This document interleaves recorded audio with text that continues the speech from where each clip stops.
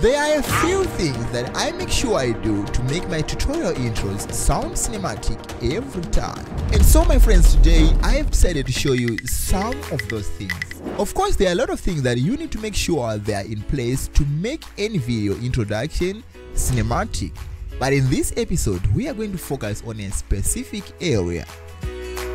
We all know that you can actually manage the mood, the emotions of your audience through the background music.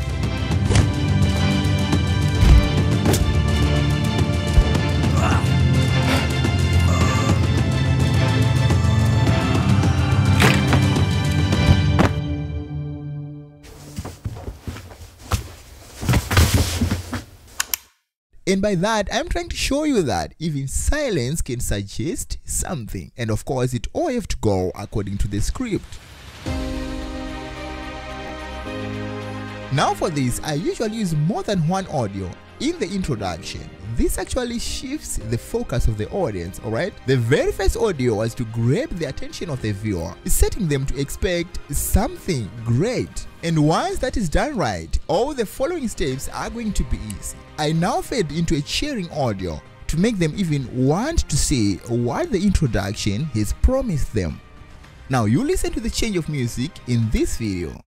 Whenever Filmora releases a new update, the very first question is, how many new things are in there? Are they really useful? Well, my dear friends, this is the very reason why I have... Now, the second trick right here is to make use of the keyframes. Now, let me show you how. Now, you don't have to keep the volume of the introduction background music at the same level. That's not it.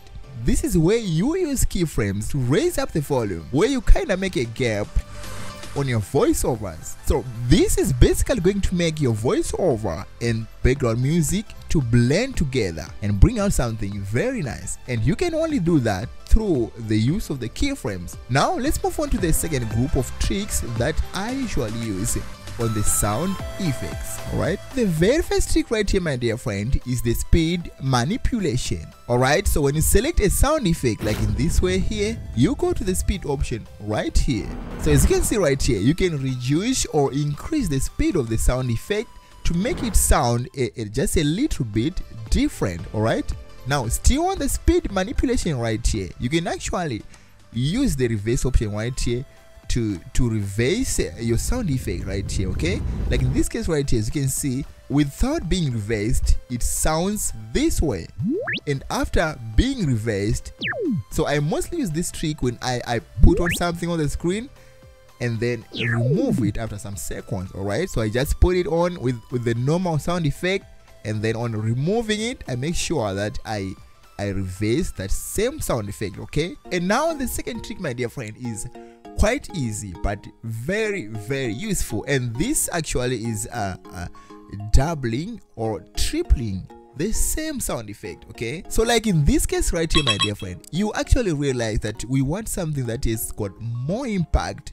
than this sound effect, and yet this is the best that we can get out of the software that we are using. So what are you going to do now? Well, my dear friend, the simple trick is double the same thing, or make them 4 or even 5. And sometimes it's not actually putting the one below the other, but actually laying them in this way. Okay, well, my dear friends, moving on to the very last tip, and this actually is the very tip that a lot of people tend to forget. Well, my dear friends, when you move on to the effects tab right here, you find out that there are effects that can be applied onto the audios. All right, and sometimes you want the sound effect to sound maybe with some echo. Okay, there's no other way you could do that but actually by adding this effect. All right, or maybe just like a curve. All right, there is again no other way that you could do that but through using the effects. But in many situations we usually forget that.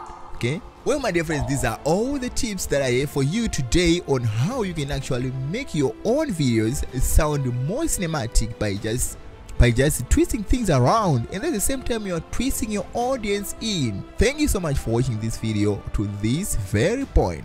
And if you'd like to see some more useful tutorial, check out one of these videos right here, and I will meet you there. Peace.